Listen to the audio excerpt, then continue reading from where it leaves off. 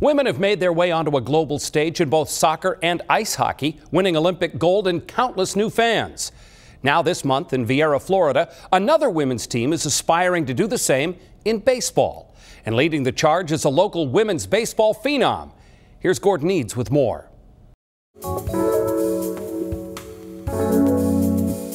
Marti Sementelli has been pitching almost from the time her father placed the baseball in her hands. Born in Newton, Marti's skills drew attention at an early age. She appeared on the Jimmy Kimmel Show and was just 9 years old when she was featured on NESN. There's 2 strikes and they get fooled, then we throw a changeup. And they get fooled by changeup a lot. I strike out a lot of boys. Marti played with and against the boys from Little League through college.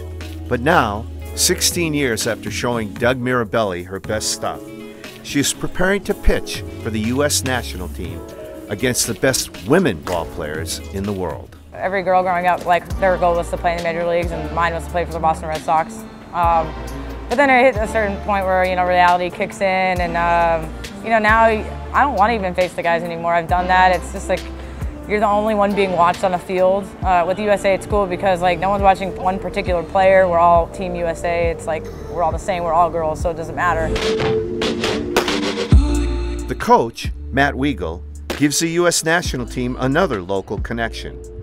Matt was an All-American pitcher at Franklin Pierce College in New Hampshire and is currently an assistant coach at Worcester Polytech. Coaching at the college level, and I feel like there's always that ego with the men that, you tell them something and there's always a I know, but, or in coaching these ladies, they wanted to learn, they asked the right questions, they were so coachable. It's the most refreshing and the most I've ever gotten out of coaching, period.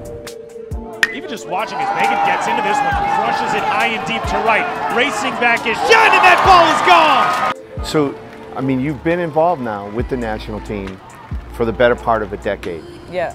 What kind of growth have you seen? Looking back from '08 to now, I just gotta say that every year I think it just gets better as far as the competition goes from all the countries, but specifically us. I think more girls are finding out about it.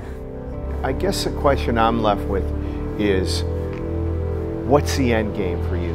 My dream world would be to do this professionally in our own, like a league of their own. But I know for a lot of these ladies, the end goal is to be able to, say I'm a women's baseball player and not answer 55 questions. Just be like, oh, you play the game hard, you play the game right. It's like, yeah, I'm a women's baseball player. Bouncing ball to short, a tough hop and a good pick there by Gortares. Can the Americans turn it? They do. I think if you like baseball, you enjoy watching the World Cup and hopefully get viewers out there. We get it known and spread out because I think it'd be a big hit. The World Cup starts Wednesday. USA plays Puerto Rico in the opening round. The U.S. won gold in 2004 and 2006. 2016 was the first time they didn't finish in the top 3.